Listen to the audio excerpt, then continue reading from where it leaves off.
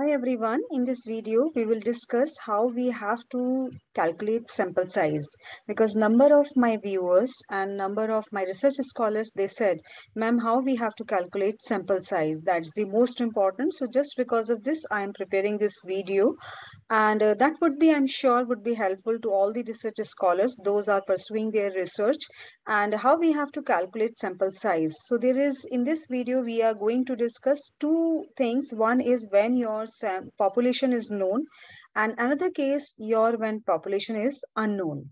So let me start this video. This one is the sample size, and Q1, this one is the first question what we have to finish in this video till the end of this video. What is sample? Second one is basic characteristics of sample, and third one is how to calculate sample size when population is unknown, and last one is the how to calculate when population is known. So one by one we have to find out the solution of all the questions. This is sample size. What do you mean by sample? Basically, sample is a subset of a large population, because it is a very costly affair when you are going to take some characteristics of a complete population. It's not possible. So what we are doing, we have to take a small portion, we can call it a subset of that large population. But this is a very important question, that sample size, what should be the number of this sample? If it is too less, then your results would not be correct, and that would be biased results. And it is too large, so what would happen? That is a very costly affair, and it is no use, right? You are going for a large sample. So what is adequate sample size, we will decide here only. So the use of sample allows researchers to conduct their studies and more manageable data and in a timely manner. So randomly drawn samples do not have much bias if they are large enough. As we know, the sample size is large, then that would be more accurate. That would not be biased. Next, we come to the basic characteristics of sample. Let's say number one is population size, all the items that can be considered for the study. Each and every item. Then is the confidence interval, that we can call it margin of error, and statistical inference about the confidence of what number shows the actual reflection of the population. And confidence level, when we talk about, so generally most popular, those are falling in three categories: 90%, 95%, and 99% confidence interval. So let me explain you in the next slide. And standard deviation, it covers the variance in the survey. A safe number is to be considered at 0.5. Mean sample that has to be large. I'm sorry, this is a little bit mistake. This one is the has to be large, right? So after this, when we talk about these are the critical values of Z and levels of the confidence. We understand this is the, I had already discussed when we are talking about the 90%, 95%, right? 99%. So what could be the Z value, right? What would be the value? This one is the 95%, 1.96, right? And 98%, 2.32, and 99%, 2.5.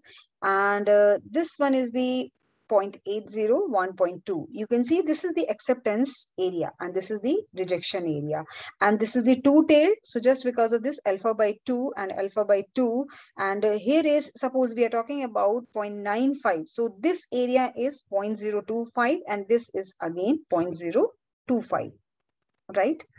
Let me take my laser, right? This is the 0.025 and this is again 0.025, right? And value of this 1.96, that is the value of Z. Next, we come to the population. Is when we talk about the population is unknown. that is the Cochrane 1963. That is the reference from where I have taken this formula. N0 equal to Z square PQ divided by small e square. That means what are these things? If we talk about, right, N0 sample size, Z is critical value, P is estimated proportion of an attribute, and Q is 1 minus P, and E is margin of error. So when we want to calculate this population, when the population is unknown, we are not aware what is the population size. So we will apply this formula. So Z is square, let's say we are going to take at the 95% confidence level, right? And this would be the, if we talk about the Z value of the Z, 1.96, that is the whole square, and 0.5, that is the P value, and Q is 1 minus P, so that would again 0.5, and E square, that means we are taking, right, 0.05% error, right? If we talk about, let's see, here is, we talk about standard deviation, it covers variance in the survey, a safe number that is considered at 0.5. So now what we have to do, right? My sample size is 385. But we talk about, when we talk about this particular thing, population is known, right? When the population size known, that is M in 1967, this reference I had used, this is the formula has been given by M in the year 1967, N0 equal to capital N divided by 1 plus N E square. N is size of population, because in this case, we are aware what is the population size, and N is the sample size, and E margin of error, and N0 equal to, let's say my sample size is 6,000, and I want to know what should be the adequate sample size. So this one is the, sorry, population size. So that is the 6,000. I want to know what could be adequate sample size. So I will put all these values in this formula, right? And you can see here. Then we come to the 6,000, right?